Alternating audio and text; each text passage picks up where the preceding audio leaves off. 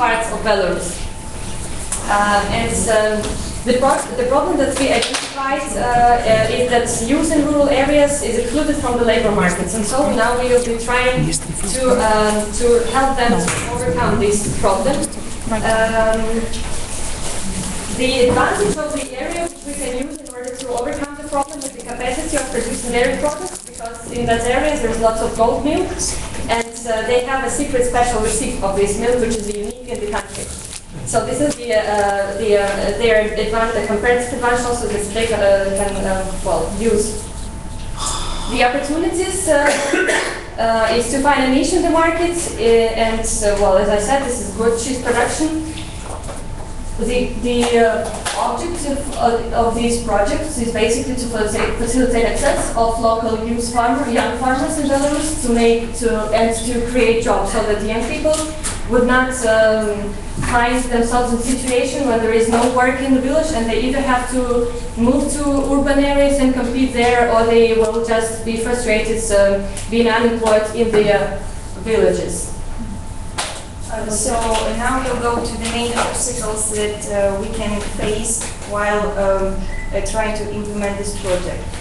First of all, it's funding, because for making good cheese, even with special recipe, we need some technology. And then mobilizing people. Even though we also have milk and this recipe and technology, let's say we have to somehow try to encourage young people to participate in this project. Then one of the obstacles, it can be lack of support from local government and assistance from the local elites. Excuse me, could you elaborate on that? Resistance from the local elites? What do you mean? Yeah. It might be that the local elites try and hold power. When people start getting jobs, they will be in power. That way, there can be the elites can feel threatened that the people who now are getting jobs, are getting empowered. They might not have hold over them, over the decision-making process. So, And then moving further, it will be, let's say, we already encouraged youth, so we need some Provide them with training. Yeah, with training, because they to learn to teach them how to use other technology and how actually to make this cheese. And how to organize trade. Yeah, to organize this trade. And another obstacles, it will be that the market, the bigger market can be closed or monopolized. Still, we do need some support while provide how to bring these new goods on the market, how to show people that it's some kind of unique PR. Yeah, to make this kind of PR. Thank you.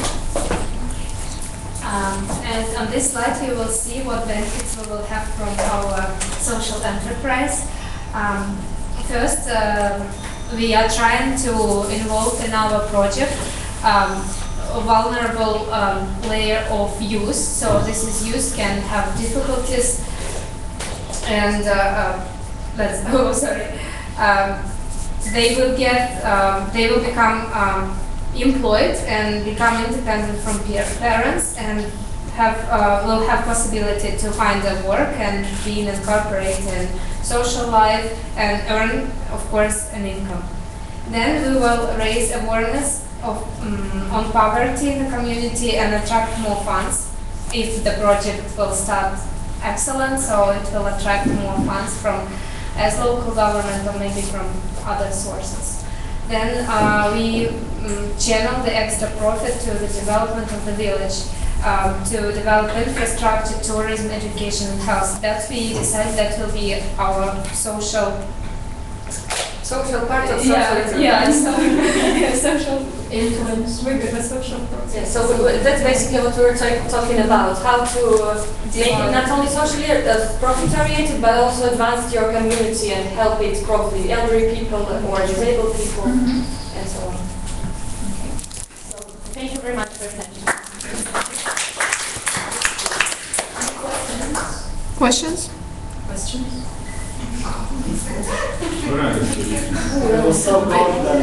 I have one question because you said that the youth might not be interested, that they might not feel positive about creating an enterprise with coaching. Maybe they want to move to the city and just live there all the time. How do you encourage them to stay in building an enterprise? What can you do? They have no choice. They are employed. Well, we have to build a rapport with them. Initially, people might not just come. We'll have to mobilize people, tell them the advantage of it. We'll have to persuade it.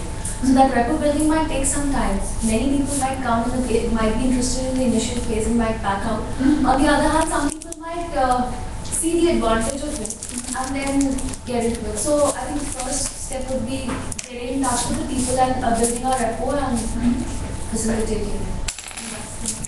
Thank you.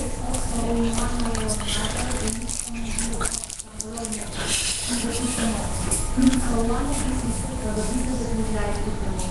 So we maybe have some youth in the village who are really involved and are in this field. So we can also promote their role.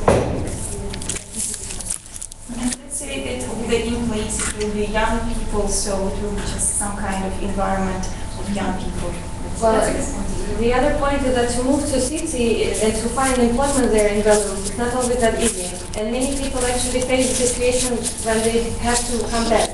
And what can be attractive, I think, about this kind of project is not a possibility of making some money, but also being innovative, being creative, and play a role in community, not be dependent, part of the great crowd, but it's also a way to have your kind of say. I think it's very important, especially for young people when they're in the process of self-determination, and I think it's playing a role. And even after the project starts, when it's just not in the village, then you start sending people to different places so that they're exposed. Probably that exposure can also help other people to see that, okay, this person is going, next time we should also try. And you need to give them an incentive stating that if this project works, we can try and see what others are interested in. We can again start another project. Probably. This is in fact what Andrei said earlier today about being an example, creating models, and then Thank you very much.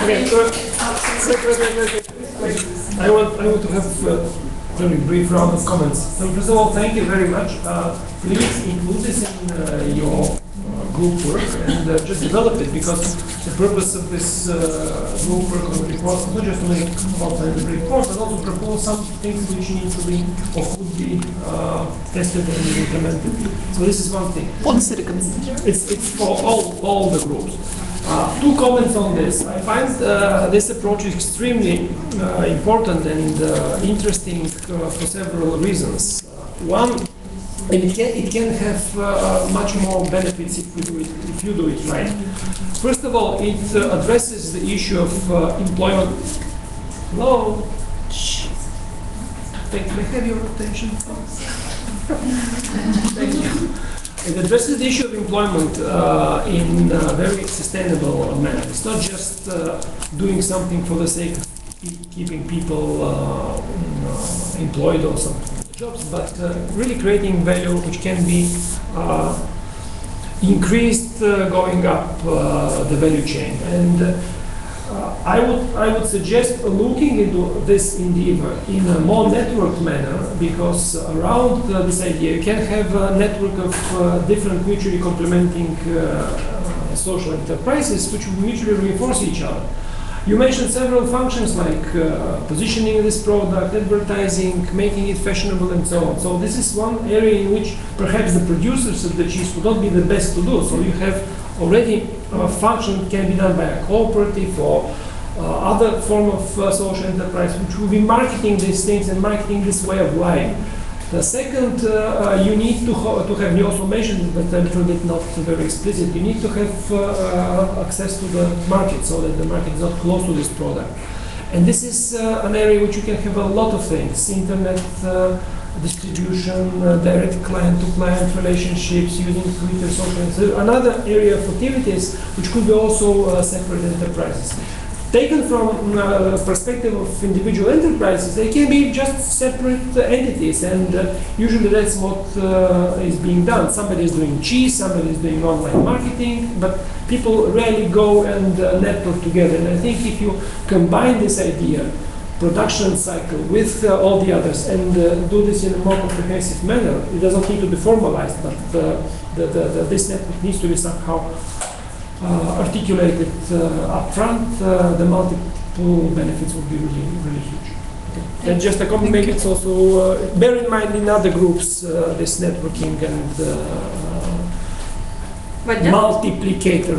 But does it mean that the whole village will work just for the milk industry, and then if something? Ideally, why not? The whole village covered by a set of different small entities. Each of them is independent, provides different services, but integrated into a vertical chain of integration. And in fact, this is how big companies work.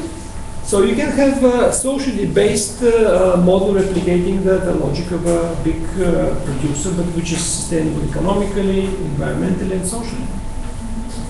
I don't see why a big village cannot be involved in, maybe not the entire village, but this big part of this village involved in this, because particularly in countries which had the experience of decentralized agriculture, colcos or whatever, we have this heritage of people now are back privatized, or given back the land or resources, but they don't know what to do with this. The most they do is usually grow some goat milk or potatoes or something for own consumption, but they are cut off access to the market because they're too small, the costs for access are too high, and simply they cannot do anything with this.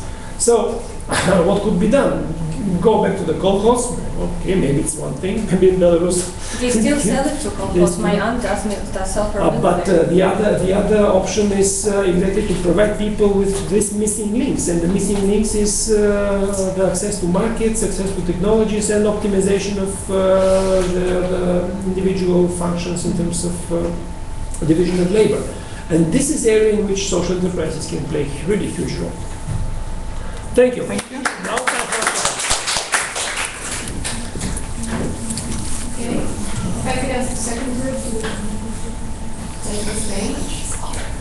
Who wants to be second? We're running out of time, so. To the point. That's okay. That's to the point.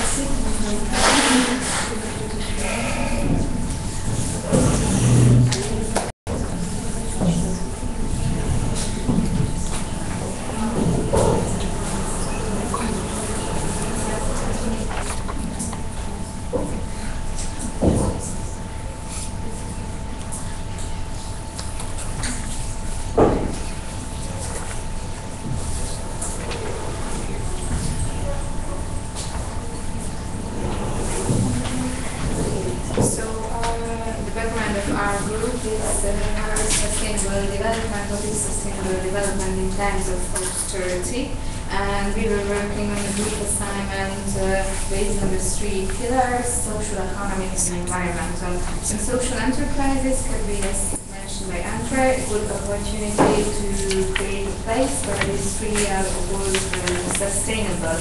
Also, we had to address in the group assignment the rising unemployment and increasing jobs.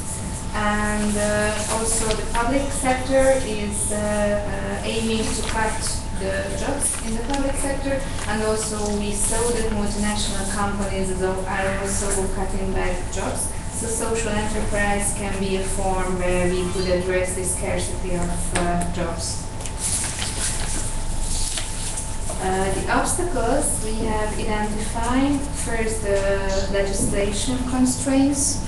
Yes, so in our region, most of, since we are coming from kind of post-Soviet countries, legislation are not really favorable to innovative solutions, how to approach problems that we are facing now, how to approach problems and not only in times of small available funding or budget, but also in changing mentalities. So we thought that legislation is not really favorable for these people to implement some innovative solution that was not as a part of solution and in consideration in previous time. I mean, there's no tradition.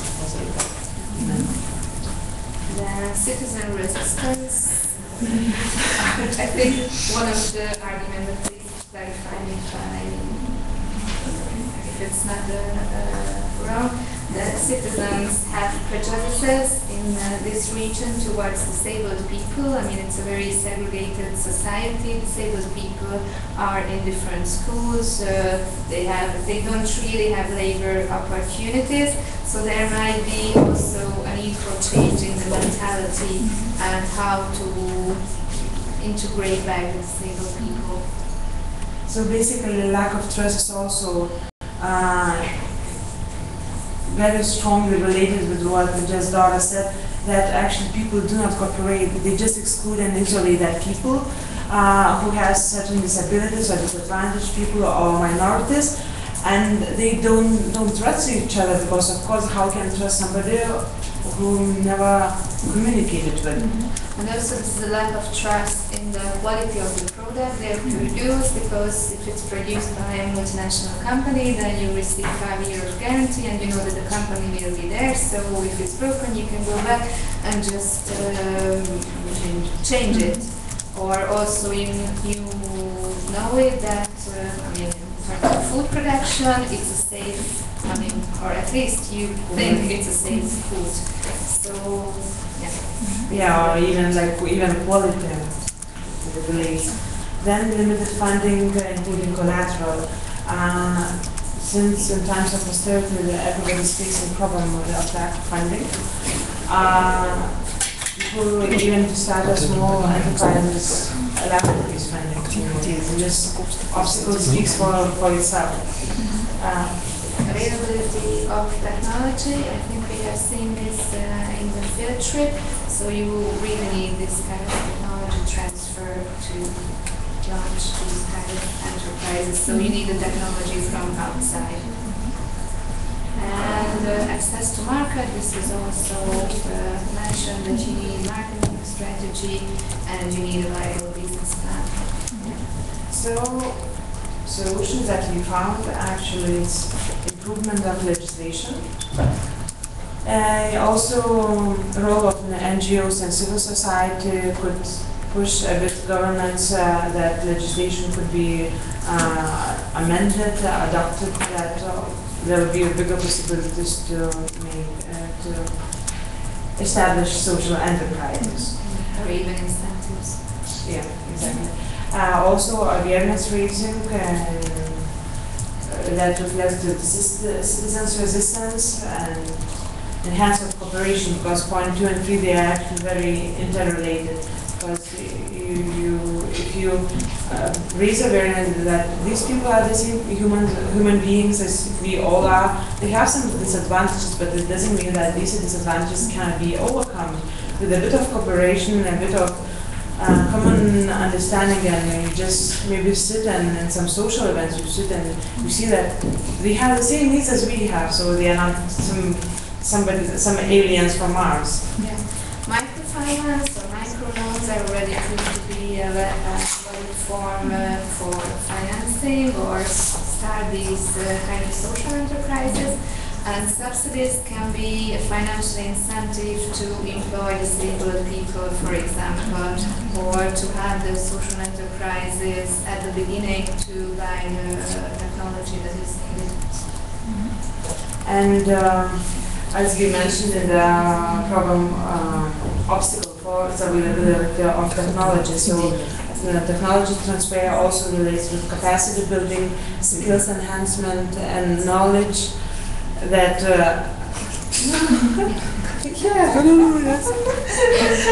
so that people will be trained to use these technology, that they wouldn't just trust on old machinery and old methods that has been used 100 years ago. And assistance in preparing business plans and marketing and promotion plan. It's also based on cooperation, so it could come from another social enterprise that's already successful. It could come from a business schools that have the knowledge to give it to the social enterprises, or any other actors from a private company who wants to run some CSR program or whatever. And obviously continues to get access to the market.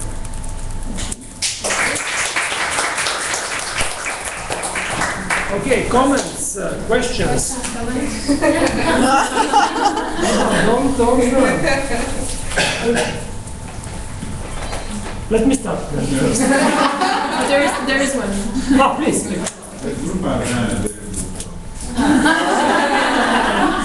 Oh, you made my life more difficult now. Actually, I was about to criticize you. Sorry to be rude, but no, I won't be rude, but if you go to the first slide, obstacles, and then you move to the next slide. The solutions are not the obstacles. It's so more or less the same thing, but slightly reformulated. And second, my major problem, actually, what are you supposed to do? What is the idea? What is the substance? This is the process and the framework. Okay, we agree, legislation, awareness raising, but legislation for what? Awareness for what? Goat cheese or potatoes or small-scale transportation? What kind of enterprise? Sorry, what kind of enterprise? Because all this are not neutral, they are very country specific and something specific. How do you want to build capacity, for example, in Kyrgyzstan? Or, for example, we talk about legislation, but in Poland we already have legislation. So actually, it's not a solution for Polish. So this is a good introduction. No idea. I hope in the afternoon you will develop this. So More in deep. okay. Yes. Thank you. Okay, next group.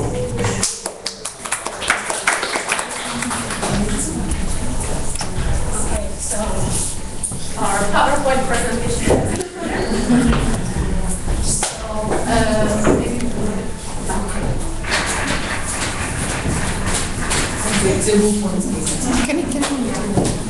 So our topic is the transformation of human capital. That's why we try to focus on issues like education, employment, and you will see there are some other challenges and obstacles which not absolutely relate to human capital, but they can be huge challenges and obstacles for social entrepreneurs.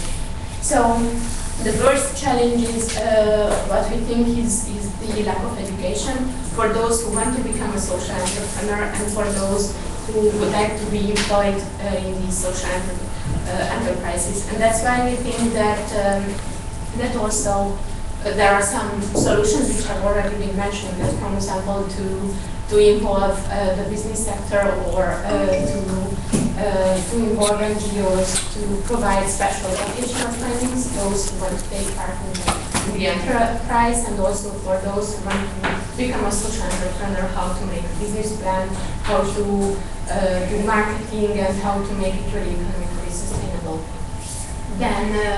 Then what is a challenge which came up is that in some countries the social benefit is higher than the salary that you would get from a social enterprise, and it is a huge problem because then it just doesn't motivate you to really work and to go to social enterprise. And we were thinking about that it really should be incentivized and to make people realize that in the longer term it's so much better if you are independent and that you are not dependent on social benefits. And the aid which is coming from the state. But if you become entrepreneurial and if you are employed, then you can increase your independency. What is in many cases, I think, a huge problem is the lack of legal status, that the social enterprises are not involved in the legal system. This is mainly this is the same here in Hungary as well, which means that the government, of course, won't be really aware of this issue and to improve this. And what the solution would be to lobby by the government to involve this and to, as another group also mentioned, with the cooperation with NGOs and other partners to raise awareness of it. Then what we think, which is also been mentioned, is the lack of finance, which is in many cases a huge challenge. And for example, in Hungary and also as far as I heard in Poland, and in the EU countries, the social enterprise and social economy is a very good phrase to get EU fund. So if all the government or NGOs or agencies can support these social enterprises to apply for these grants, to help them how to make the application and how to create those requirements which are needed to get this grant, that will be very important. Also involve the bank sector. For example, in Hungary there is an organization which improves social enterprises, social entrepreneurs, and they cooperate with the Hungarian bank, and usually they write or they make a competition where the social enterprises can apply, and if they meet the requirements, then they get some amount of money. But this is with the help of the bank. So involving also the banking sector can be a good solution. Then Josephine, often it's really related to human capital, is the cultural restrictions, that in many countries there is a social pressure on women, that they have other roles, not to be an entrepreneur, or also I think in our region, for example, to become an entrepreneur as a gypsy, you have to meet a lot of problems and difficulties. For women, mainly according to the Indian example, that building capacity can help them to create that environment and facilitate them to really to work. And in many cases, if they are the direct target group, then it can also help to involve them in social entrepreneurship. Also, it is for the ethnic minority and for women as well, or also for other vulnerable groups. And another challenge which came up is the inconsistency in the continuity of the policy. Yeah, it's all about politics. So, again, with cooperation, try to lobby that the new government should continue with the already existing social framework and the already existing legal system regarding social entrepreneurship. And thank you very much. Questions, comments? No one? Come on, guys. Well, it was a perfect presentation. Actually, a three of us. Aren't you an interested party? No questions, no comments? There is, I don't know if you've noticed that, but in all of the presentations, there are groups of problems that are repeated all and all, over and over again. You have mental knowledge problems. There are some, not you, for me. People do have problems with recognizing that a product done by a social enterprise can be as good as the one done by a regular corporation. People have their imagination of how a disabled or long-time unemployed person would work, right? So there is this society part that you have to have in mind to persuade them to actually get involved in the enterprise and buy from the enterprise. There are legal obstacles. Many countries make it difficult to simply difficult for a social enterprise to be created and to fully function, right? And you have the ones that I think, from our experience, are in part most difficult to overcome are considering the involved party, motivational part for the people who are to work in the social enterprise is a huge problem. Very often we have people dropping out of the enterprise or not really feeling positive and optimistic about their endeavor, right? So there is a huge work on this side too. Unfortunately, we're 11:15, so we should have ended 15 minutes ago, and I'm sorry for keeping you here so long. We're staying here with Piotrek, so if you have any questions or want to discuss a particular issue, we're happy to have a chat with you. We also left some contacts, so you can use them freely anytime you want. Thank you very much for your attention, and I hope to chat with you a bit during the break. Thank you. Thanks a lot.